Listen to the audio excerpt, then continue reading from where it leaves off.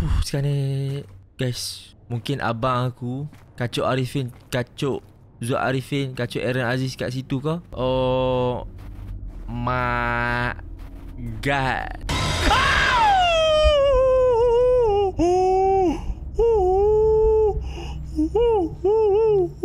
Aku tak takut. Aku tak takut. Nampak takut. Nampak aku buat bu.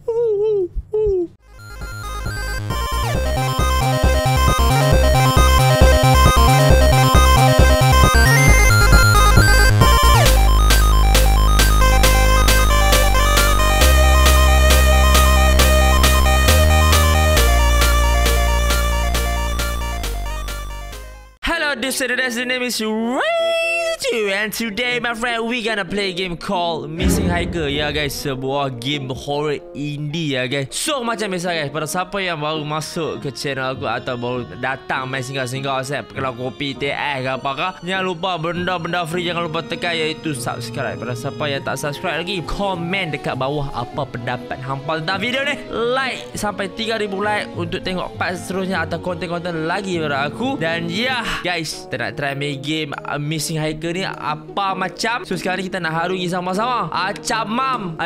Macam. Let's go guys. So guys, mari kita start the game. Play. Kita tengok option ni apa cerita. Full screen, sensitivity, volume. Okay, volume bagi sote. Baru kita dengar bagi cayak di telinga kita. Siapa yang tak kuat telinga hari ni, tak boleh telinga, elok hampa tengok video aku hari ni. Sebab apa? Meleleh lah dengar aku jerit dan cayak di telinga macam ni ya. Tapi kalau keluar warna merah tu, pergi cek doktor lah. Sebab itu orang panggil ada penyakit. Bukan tak kuat telinga. Let's go. My brother Ethan is missing for around 24 hours. He went on a hiking trip near the Red Mountain. He shouldn't come home yesterday. I went to the local police. They said they don't have the resource for a search right now.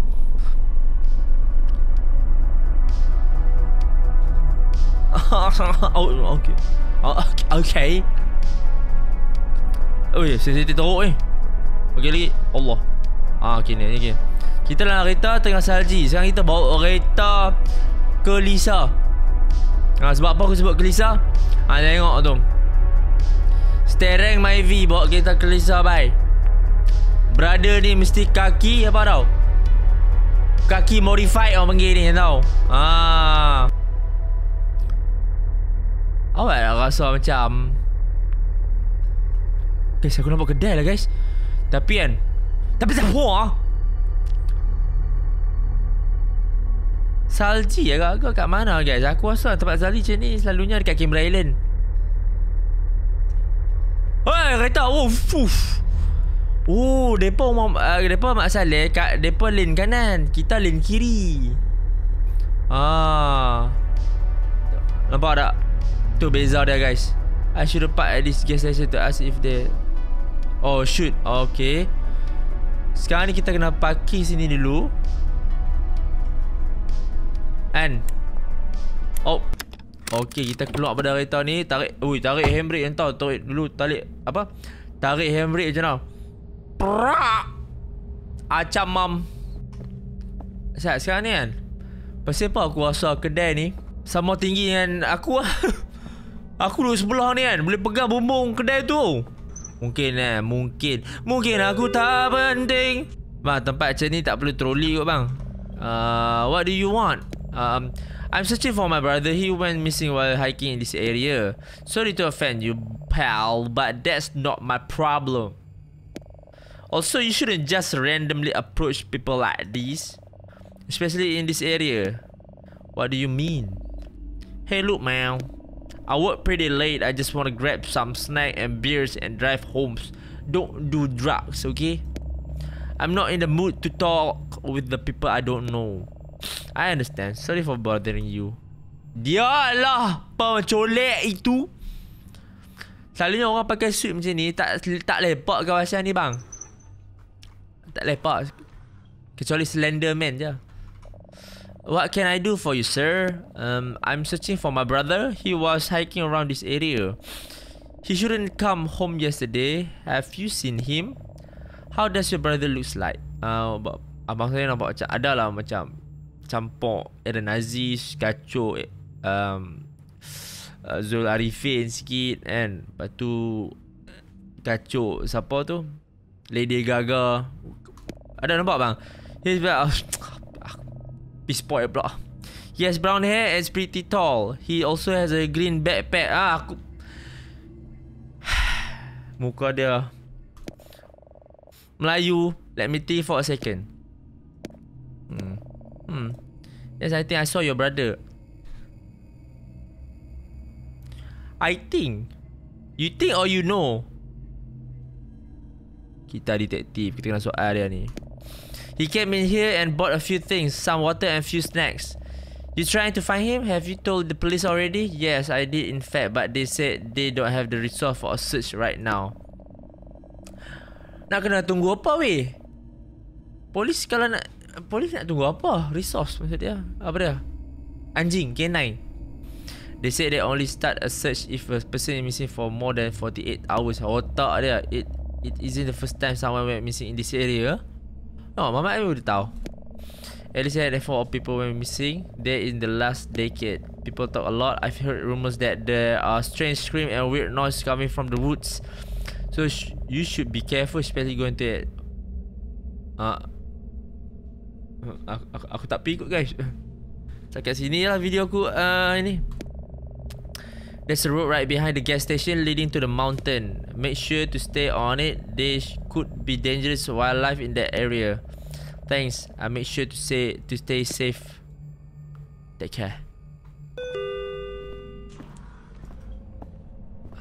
Guys, lagu guys, hutan ni ke?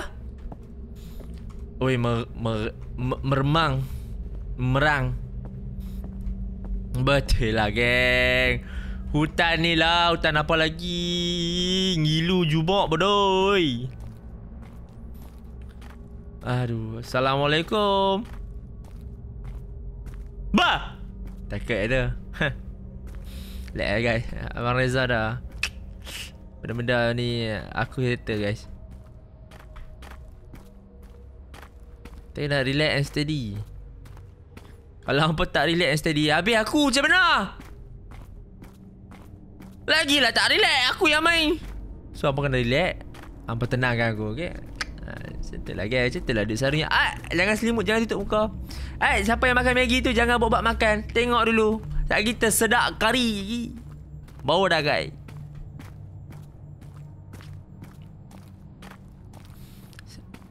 Jauh juga sekarang ni guys, mungkin abang aku kacuk Arifin, kacuk Zul Arifin, kacuk Aaron Aziz kat situ ke? My brother looks like entirely different. I should still take a closer look. Aku ingat I shouldn't. Hari apa warna hijau?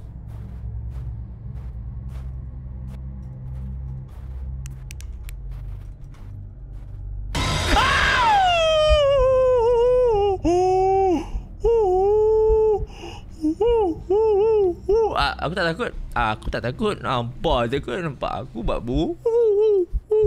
Whoa. Who the f are you? You scared the shit out of me. I scare you? I almost had a heart attack myself. What do you want? I hope you're not some kind of pervert or creep. I'm not creep. Tu boleh lah boleh expect people pervert. Aku lelaki kot.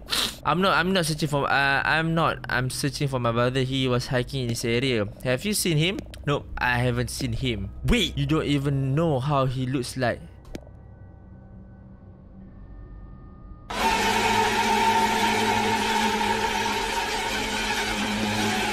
Look man, I'm just some guy that likes to hide in the woods and sleep in a tent in freezing condition. I haven't seen anyone in days. I understand. You're planning to go deeper into the forest? Yes, I search around the area. I hope I can find my brother or at least trace of him. Look, you probably think I'm a stoner or something, but last night I had my tent a bit up north and I heard weird noise coming from the woods. It sounds like a child was crying, but I didn't see anything. It creeped me out. Maybe it was a cryptid.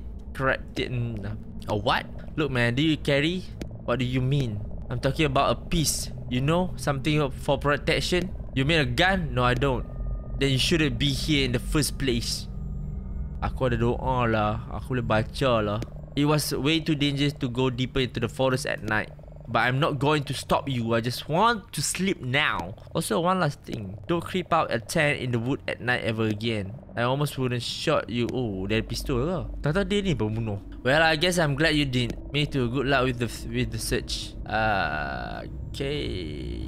Alright. That's some random. Dengar ayat dia, guys. I'm just a random guy yang suka tidur in the middle of the woods in freezing condition. Dia suka tidur seorangan di bukit, seorang-seorang dalam hutan dan sejuk.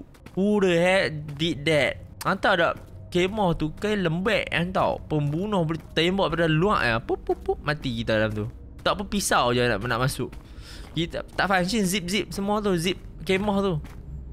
Sekali dia guna apa simbah api kat kita punya kemah mati macam tu. So kepada siapa yang nak berkemah tu, aku cadangkan kan, carilah tempat yang memang khas untuk kemah, ada orang jaga. Jangan pi buat palatau, pi hutan mana tak tahu, pi gunung jerai apa ke.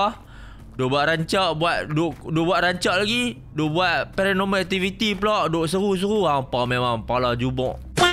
Ni nak kat subuh ni. Guys, I getting really cold. I should set up for a tent on the left side of the road. Oh, betul. Oh, sini ya. Oh, okay. My finger are pretty numb. It's hard to build the tent. Oh, dah hang buat macam tu. Siapa? Oh, gelap. Dah siap. Macam tu je guys. Aku buat macam ni sebenarnya.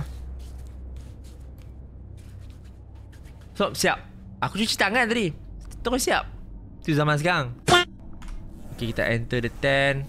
Tapi tak tipu kat hampa lah. Suasana macam dalam tent ni aku sonok lah. Rasa vibe dia cozy. Rasa macam secure around kita ni. Macam secure lah. Aduh sembang-sembang keluar harimau macam mana. Tiba-tiba bunyi beruang weh. Dan tu hampa nak solat. I think I heard someone scream. Not sure if that was a real or imagine dragons. I need to check. It could be my brother screaming for help. Let's go.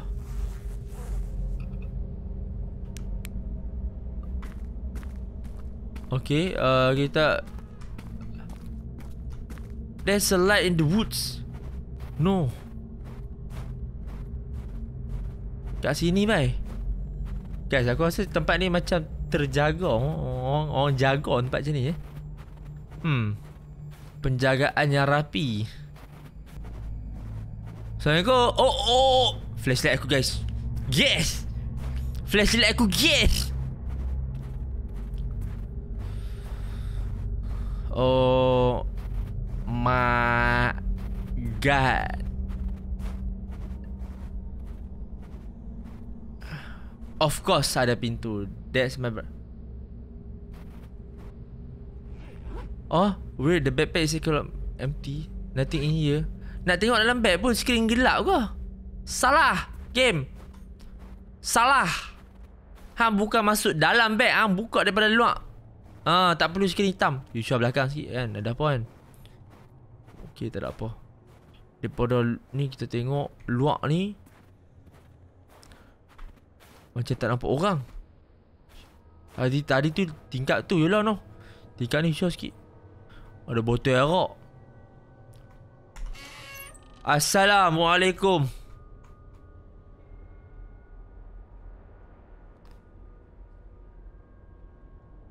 Ush, apa ni?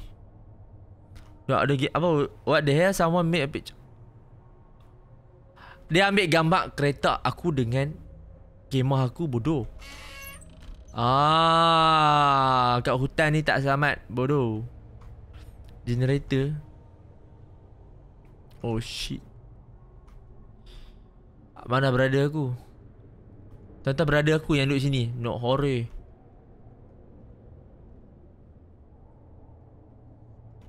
Ada orang lah. Ada orang lah.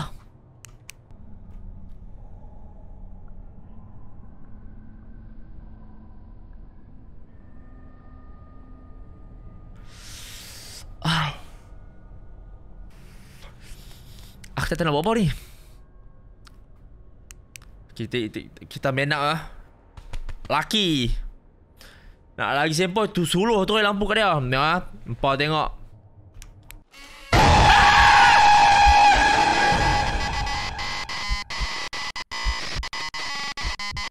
Mohon bersabar, ini ujian.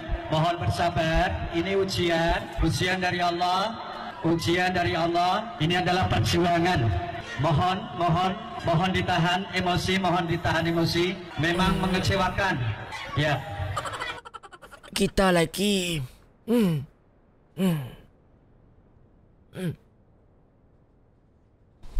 Okey, RezZaDude, setakat situ saja video kita pada hari ini, iaitu Missing Hiker. Aku harap hampa terhibur dengan gameplay pada hari ini. Video game besar saja, indie horror lah kan.